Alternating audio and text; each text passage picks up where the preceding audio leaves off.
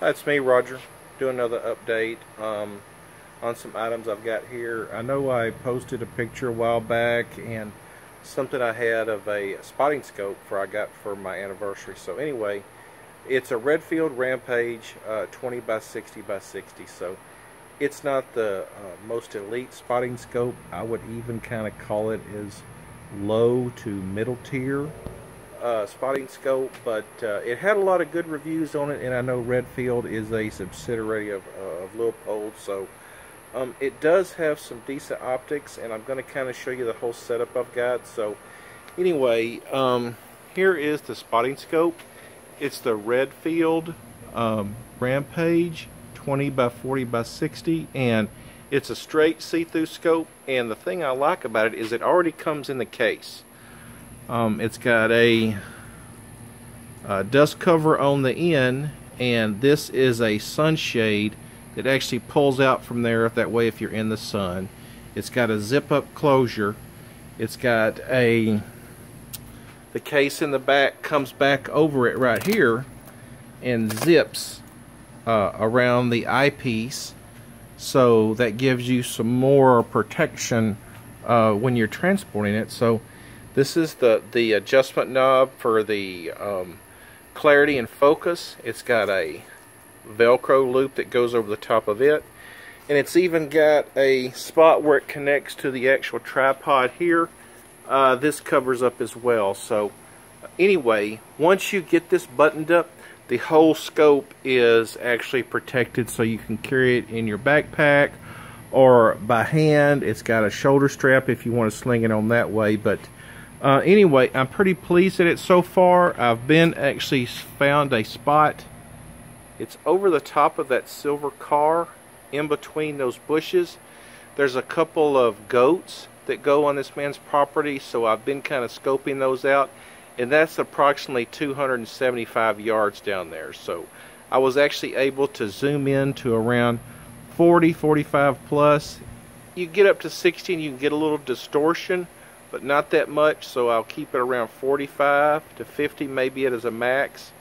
And I like using it on the lowest setting, 20, because it really gives you a good field of vision, has some good clarity.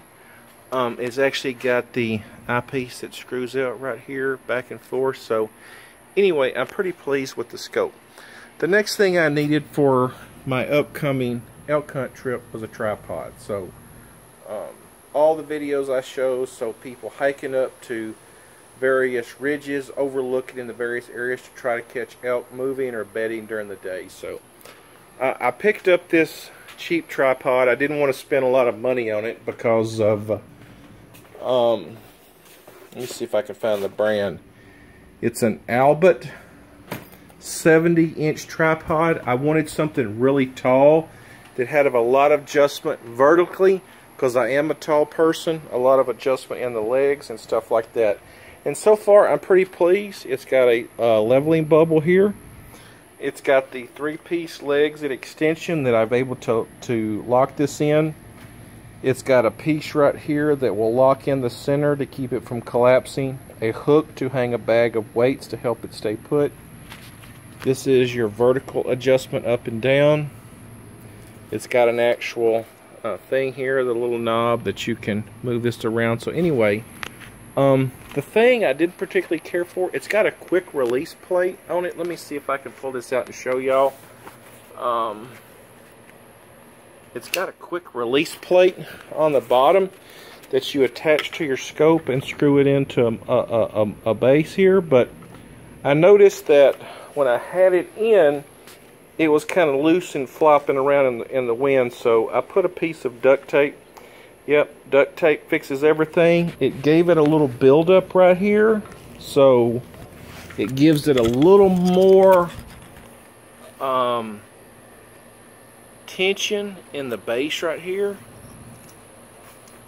Let me find it. Yeah, right there.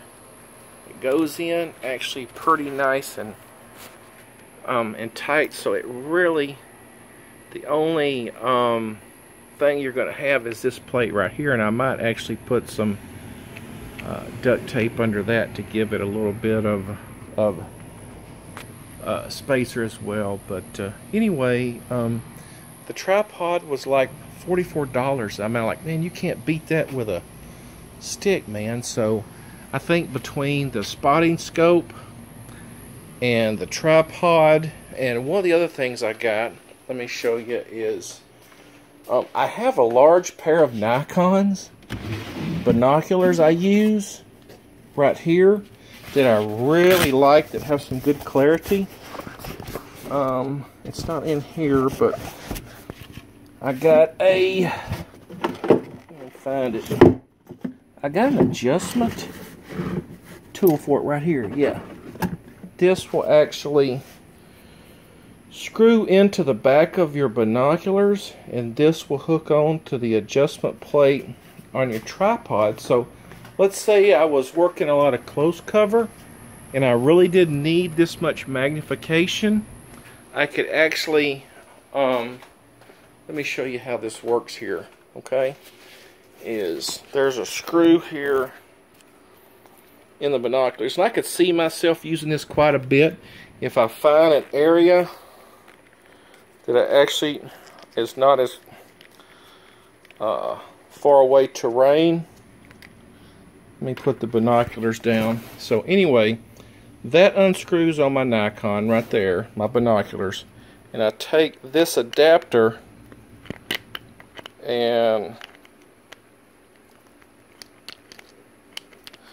you screw that in right here. So anyway, I can still use the tripod, and actually this part right here of the base would sit into that, so then I have the ability to use my binoculars because I get a little more field of view. I'm not squinting through one eye looking at something. So to me, this setup would be a plus. If I find an area I really want to spend the day in hunting, I would bring these binoculars, leave the spotting scope at the truck, and then that way I can use these to look at more and see more field of a view for a distance I want to hunt. So anyway, sorry for the back and forth on the video of showing different things, but I'm really getting excited about this hunting trip I've got coming up, and anxious to show some more videos during the trip of where we're going to be. Thanks for tuning in, everybody. Bye.